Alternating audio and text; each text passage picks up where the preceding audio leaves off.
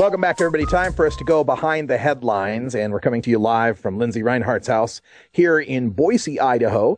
And we'll be speaking with Lindsay in hour 2. There's a very special fundraiser they're putting together, and we're going to talk to Lindsay about that in hour 2, so stick around.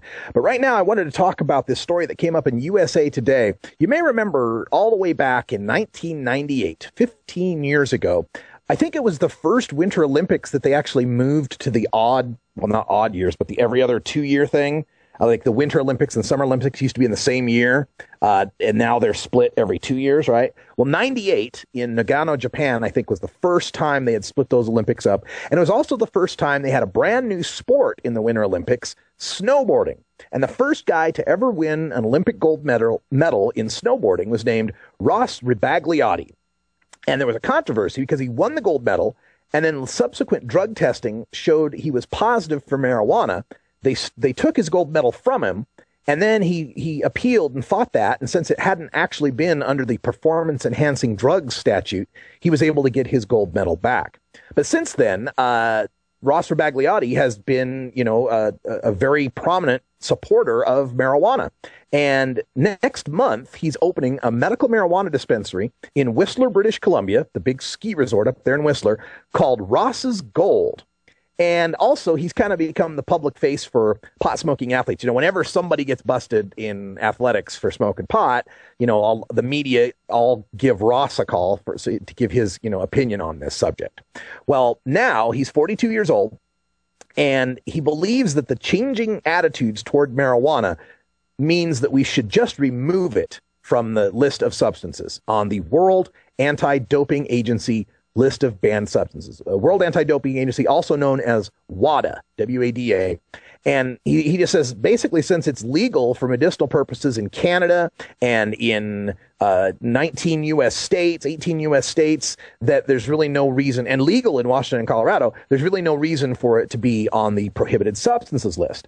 Now, WADA has responded previous to, they actually didn't respond to Rebagliati, but they've responded to this general call for a change in drug testing due to a couple of the failures in the most recent Olympics in London. Stephanie Lee, America's number 1 72-kilogram female wrestler, was disqualified for testing positive at the trials in Iowa. We had her on the show and interviewed her about the situation. She's a medical user for various reasons. We also had Nick DiPapolo, who was the judoka, U.S. judo master for the 73-kilogram weight class, was disqualified.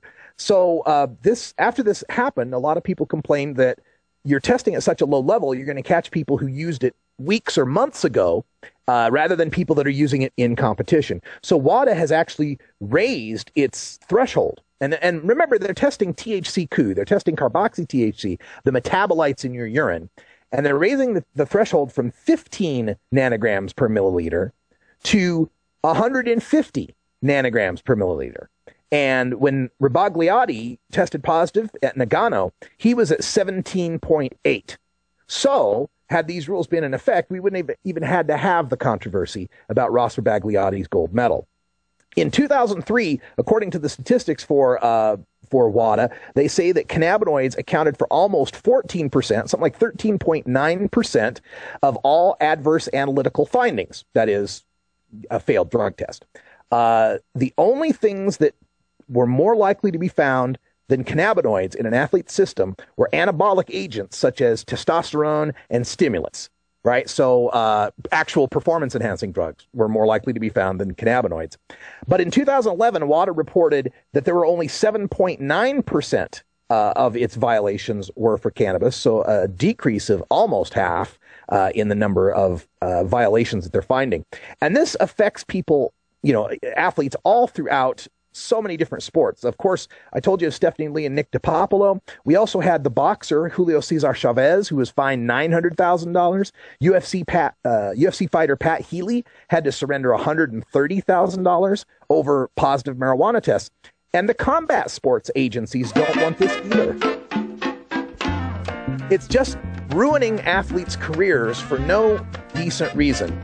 And especially when they should be using cannabis for healing and for pain relief instead of all these other drugs they take. Oh, we got to take a break. Have you ever met that funny reefer man? A reefer man. you ever met that funny reefer man?